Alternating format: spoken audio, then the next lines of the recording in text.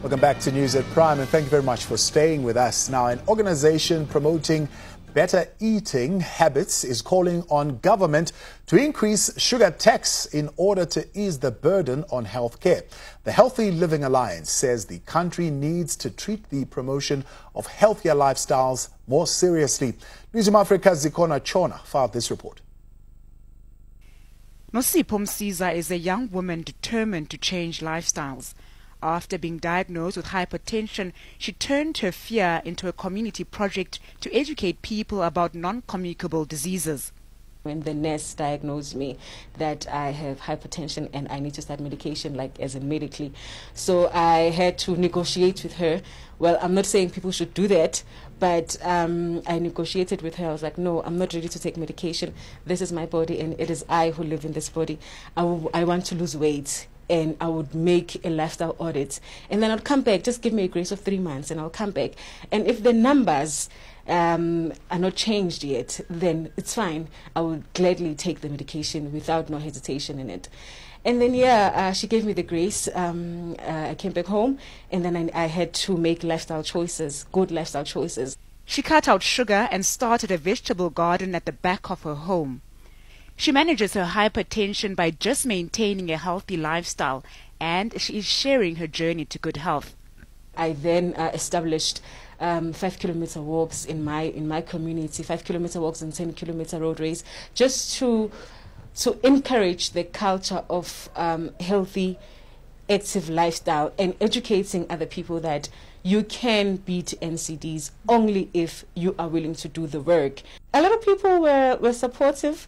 If you were not, hi, umzimba wakho, this is your body. Why you chima? You're still going to gain it back. And you're going to gain back the weight that you've lost. You are fine, girl.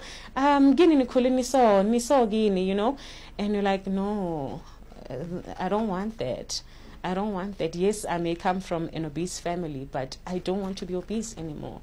Her gardening project moved from the back of her home to a local school and is now in a bigger plot at a local hospital. She's joined hands with other youths from her community with the hope of turning the project into a business.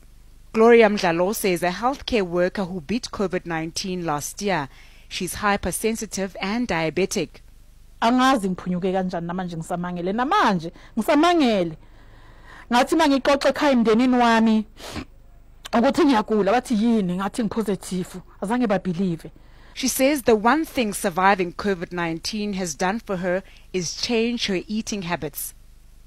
Ngishintshile sithandwa sami bathi papa sengidla inqindi eziwu2 ngithi 1 2 neqatha lenyama sengidla iphisi nyana nje encane ngiyayiboila inyama yakhona ipapa angisalidli njalo ngoba bangichazisela ukuthi kumele ngidle kanjani imfino ispinach ikhabishi netiye noma ngiliphuza angisafaka ushukela omningi mhlambe ngifaka u-half teaspoon. Msiza's garden is aimed at keeping people like Mdlalose's healthy goals on track by making healthy foods affordable. She's working with the Healthy Living Alliance and has joined their call on government to use the fight against the spread of the coronavirus to create public awareness about non-communicable diseases. The organization says now more than ever is the time to implement action to create a healthier society through increasing tax on sugary items. We are proposing that government seriously consider increasing health taxes, in particular the health promotion levy, to actually fund the vaccine. We will put a submission that will break down if we're to increase the health promotion levy, the sugary drinks tax from 11% to 20%, how many vaccine shots will we purchase, Mbalati says this also needs to be seen as a way of decreasing the burden on the healthcare system. If you look at the non-communicable disease, they are silent killers. So you don't consume tobacco today or consume unhealthy food or beverages today and become sick tomorrow. I don't think government has done enough to raise this as a national and a political issue. The Healthy Living Alliance says this is all in a bid to help people have healthier habits. Maybe they'll turn into hobbies or even business ventures like Msiza with this vegetable garden